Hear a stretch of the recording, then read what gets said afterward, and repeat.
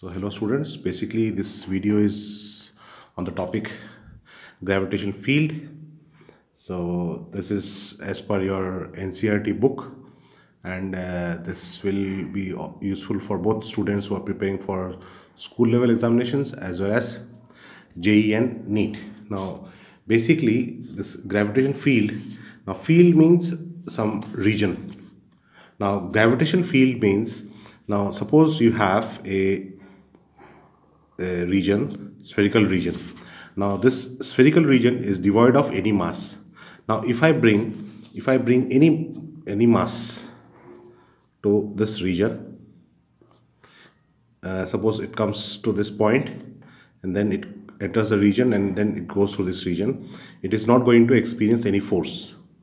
Now in the second situation, if I place a mass m at the center of this spherical region, now this spherical region is such that I have chosen such a mass that its influence extends up to this region. Now beyond this region, its influence is negligible. Now if I bring the mass to this particular point, if I now bring this mass to this particular point, now suppose this is a spherical region of radius r. Now this mass is going to experience an attractive force in this direction. Now that force will be given by G m by r square. This is as per Newton's law of gravitation.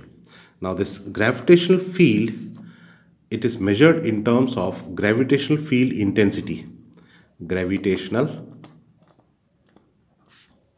field intensity. Now it is denoted by the symbol I or E. So now this, how do you measure this gravitational intensity? Now gravitational intensity, it is measured as force experienced per unit mass. Force experienced per unit mass. So as we can see that the expression for force is this. So the gravitational field intensity will be Gm by r square. Gm by r square.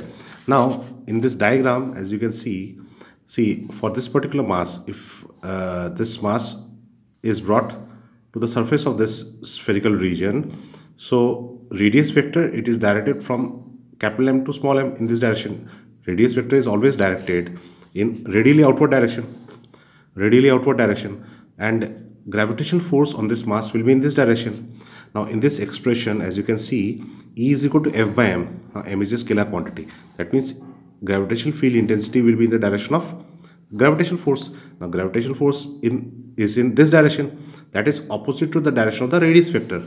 So if I write this in vector form, it will be Gm by r square minus r cap. Minus r cap. Why minus r cap? Because this is vector r, it is directed radially outward direction. R is directed in radially outward direction. Gravitational force is directed in radially inward direction towards this capital M. This mass is going to experience a force towards capital M. So direction of gravitational field will be same as direction of gravitational force. So this is the expression for gravitational field in vector form. How about the unit of this gravitational field? Now as you can see, this is Newton, this is Newton, this is kg. So the unit of gravitational field will be Newton per kg. So this is the mathematical expression for gravitational field, and this is the unit. Now in scalar form E will be how much? E will be, what is the magnitude of this? Gm by r square. Gm by r square. Now if you can see E is equal to Gm by r square. This is also the expression for acceleration due to gravity. This is also the expression for acceleration due to gravity. So what is our conclusion? Our conclusion is acceleration due to gravity is numerically equal to gravitational field. That means at some point, if the value of acceleration due to gravity is g, at the same location the value of gravitational field intensity will be E. That is, Suppose at some location the value of acceleration due to gravity is 9.7 meter per second square. Unit of acceleration due to gravity is meter per second square. Now at the same location the value of gravitational field will be 9.7 Newton per kg. So that is, gravitational field is numerically equal to acceleration due to gravity. Okay, now next we will see for a solid sphere. Now suppose for this is the earth. Now this is the surface of earth. Let's say this is the center. So r is the radius, m is the mass of earth, and you have a mass, small mass m, placed on the surface of the earth. Now what is the gravitational force of attraction on this mass due to the earth? What do we write? F is equal to gm m by r square. Now for 2 point masses m1 and m2 separated by distance r, what is the gravitational force of attraction between them?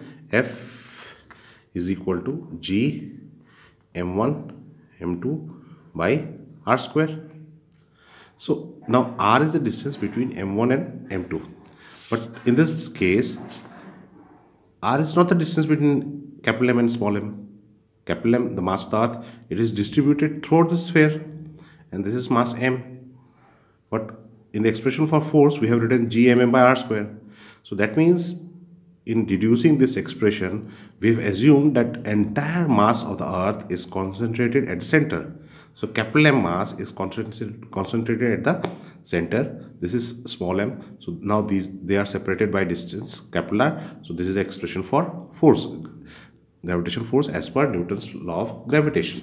So that means we have made an assumption that entire mass is concentrated at the center. Now this is true for hollow sphere as well as solid sphere. That is, if you have a sphere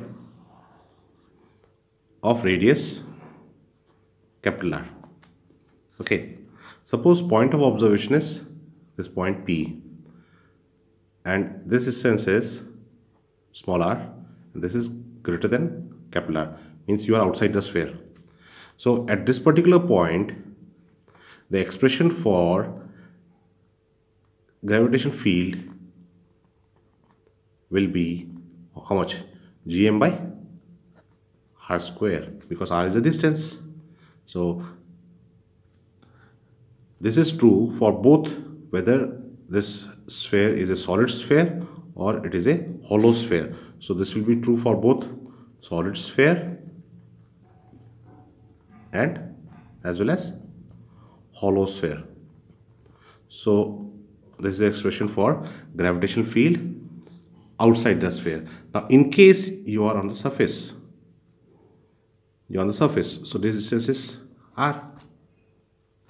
So gravitational field on the surface will be gm by capital R square. So this is the value of gravitational field on the surface of a, whether again for hollow sphere as well as for solid sphere, this is the expression for gravitational field on the surface.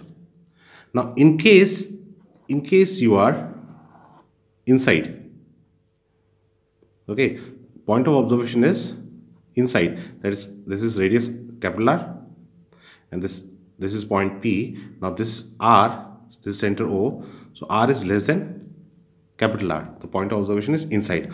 Now in case this is a hollow sphere, in case it is a hollow sphere, now this point of observation is inside the sphere, there is no mass within this region. So that means if it is a hollow sphere, E in, that is the gravitational field at point P, which is inside the hollow sphere, it is equal to 0.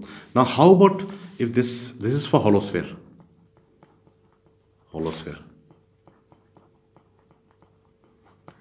okay. Now how about a solid sphere? Suppose this is a solid sphere, then what will happen?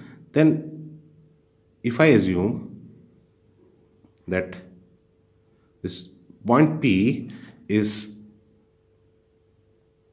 on the surface of a hollow sphere of radius small r, where the small r is smaller than capital R. So now point P is on the surface of this sphere. Now remember, now that this is, I have assumed this to be a solid sphere. So in this portion also we have mass. Now suppose capital M is the mass of the entire sphere and small m is the mass of this sphere. Mass of this sphere. Okay, point P is on the surface of this sphere. So what will be the value of gravitational field at this point? So for solid sphere, now we are calculating the solid sphere, this bigger sphere. Point P is inside the sphere. So gravitational field at this particular point. So this point P is on the surface of this smaller sphere. So E in will be G M by R square. R is the radius of this smaller sphere. R is the radius of this smaller sphere. M is the mass of this smaller sphere. Now assuming that this sphere has uniform density.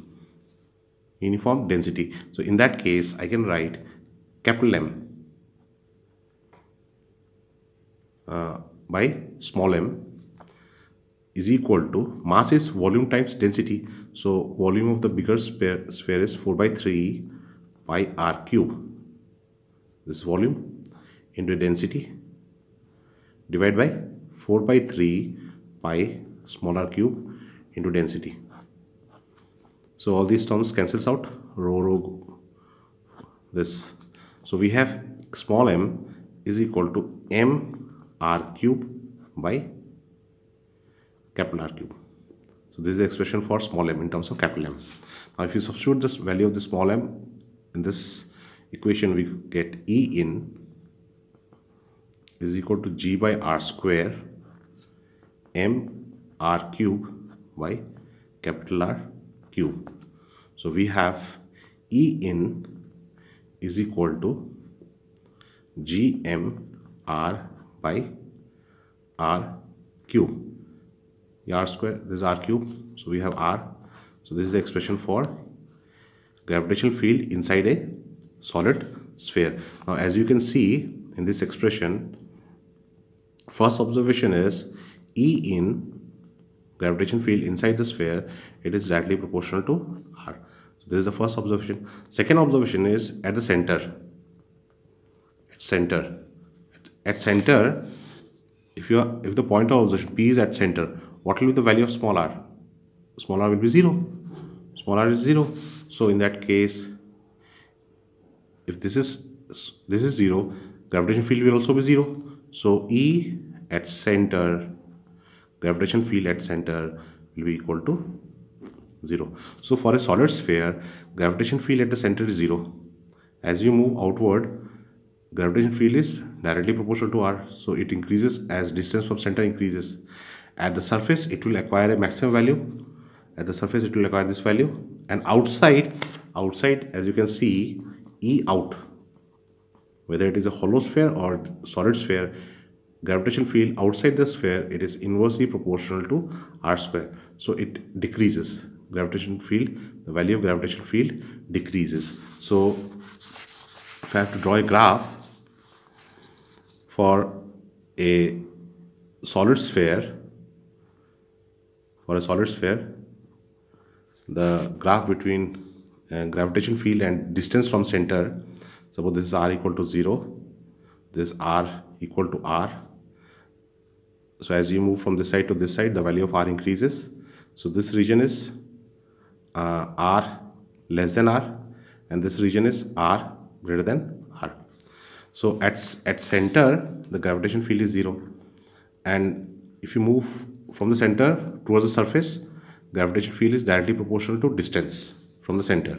So directly proportional means it will be a straight line. So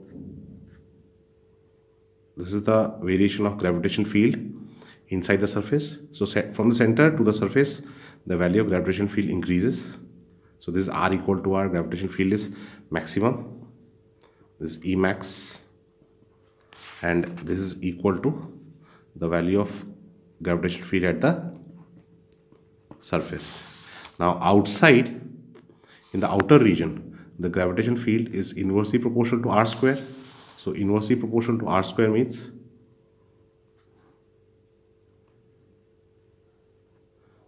this is E out inversely proportional to r square. So outside the sphere, the gravitational field decreases. This is E in directly proportional to r. So this is for solid sphere. This graph is for solid sphere. Now for hollow sphere, gravitation field is 0. So inside it is 0. So this region, this part will not be there for hollow sphere. So for hollow sphere, the graph will be this E, this R equal to 0, R equal to R, R greater than R, this R less than R. So this R equal to R. So at the surface, gravitation field is maximum. This is E max. This is equal to E surface. So from center till just before the surface, for a hollow sphere, gravitation field is 0. At the surface, gravitation field is maximum. Gravitation field is maximum. This is the maximum value. And outside the sphere, the gravitation field decreases. So this is the graph for hollow sphere.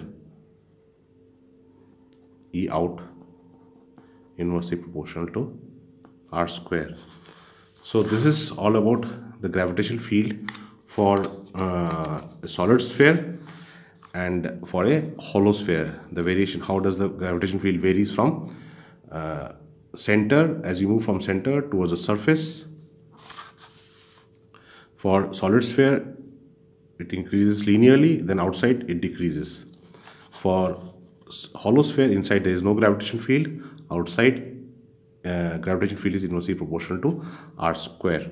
So I hope I have made it quite clear for you to understand this concept, these two concepts. There are a few more concepts which I will give in the next video. And if you have any comments or if you have any doubts in this video, you can give your comments in the below comment box. Thank you for watching this video.